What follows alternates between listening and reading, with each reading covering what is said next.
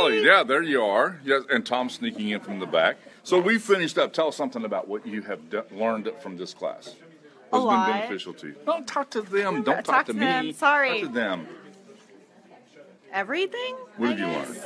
How to think in terms of a business structure and actual products, because you can have a good idea, but that doesn't mean it's going to make money or be sustainable. So being able to transition from that's a cool idea to that's a sustainable practice that won't cost me a lot of money is an important transition to make. Has anybody ever heard me talk about the purpose of a business is to solve other people's problems at a profit? Yeah. Yeah, you've heard me say it more than once. Well, at least now I've heard it more. So sometimes you forget because you're like, oh, that's cool. Yes. But, and this audience I talk to about that all the time. So they kind of get that. So you guys know. Yes, yeah. So they know. All right. Thank you, Allie. No, thank you. Megan, come here. Okay.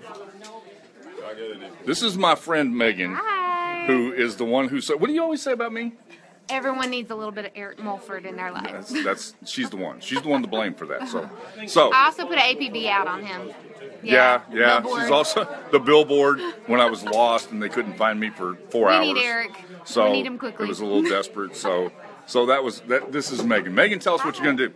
I am going to start a motivational speaking company. Yes, and I have watched Megan develop from. Really pathetic stages. I'll say it. I'll let you say that. Megan's made some amazing strides here, and I watched her do an incredible presentation tonight, and I was very, very proud of her. So Megan, really look forward to yes. Well, yeah, but that's a good thing. All right, Megan, thank you. Hey everybody, I just want to tell you how great this coach is and how much I learned. And at the beginning, my presentation, I was in tears, literally. And yes, it's partly because I'm pregnant, but hormones are... I had nothing to do with the tears. So, of course not.